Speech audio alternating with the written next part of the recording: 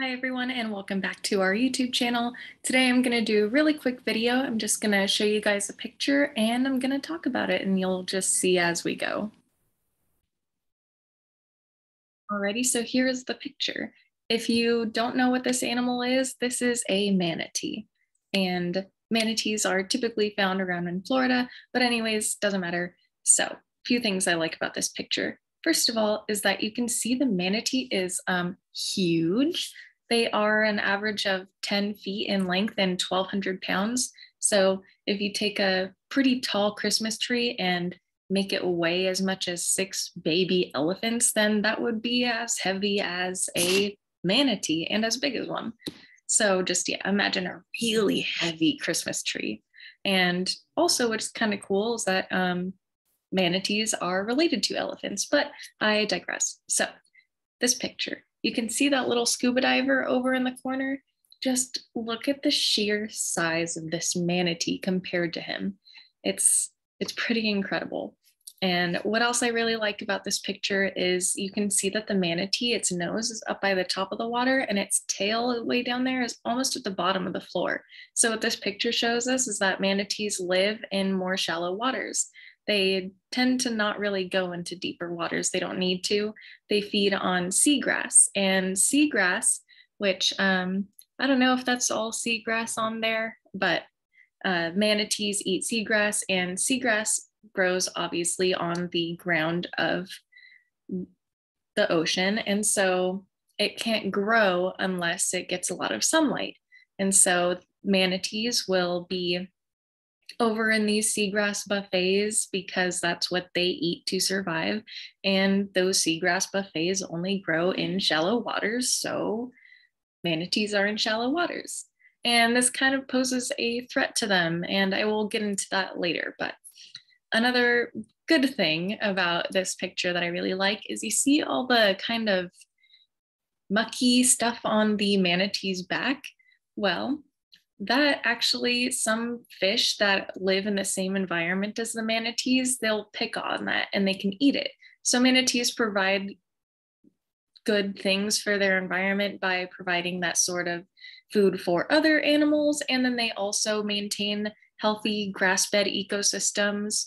And yeah, so what else?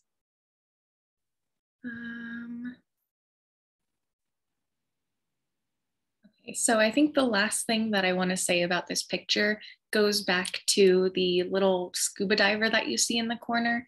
So manatees are a big tourism attraction. So people will go to Florida because that's one of their grounds that they frequent very often, and it can be reliable during times of the year that you'll see them. They will go to Florida during the times that manatees are there, just so that they can do things like this, swim with them or just watch them from the shore, because if the waters are so shallow, then you won't miss one of these animals. But I said earlier too that I would go back to posing a threat being in shallow waters, and that just goes back to the fact that manatees, what comes to mind is Florida in particular.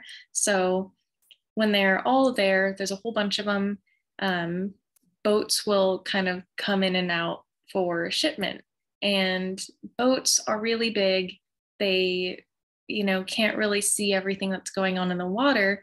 And so what used to be a really big problem that now we're kind of making some progress towards, and having signs up saying that, watch for manatees, or boat people are getting trained to notice the tail movements on the water ripples kind of for manatees, so that they know that they're present.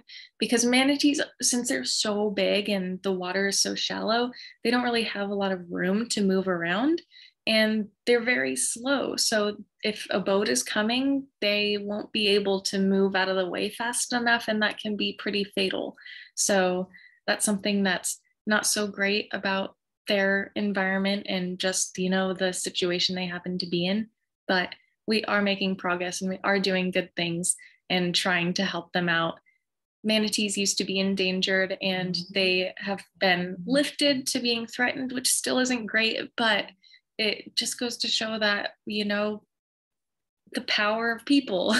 We have control over the situation and we can make minimal changes to just give these animals a better chance at life and be able to see them for years and years to come. Because look at this guy, they're so peaceful, they're so big, they're so awesome, they're like really big animals and I just want to hug them, but they're awesome. And I hope you guys like them too.